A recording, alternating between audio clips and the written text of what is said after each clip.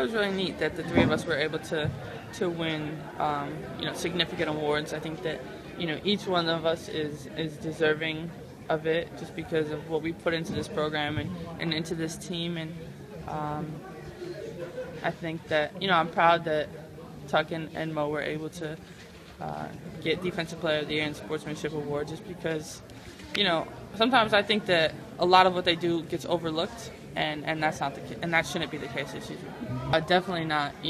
Coming in with Morgan and Mariah and finishing this off with them, I couldn't have picked a better trio to work together. And it's been a lot of fun. What we've done, we've made it fun. Obviously, there's time to be serious, but at the end of the day, we're here to have fun and get better, and that's what we've done.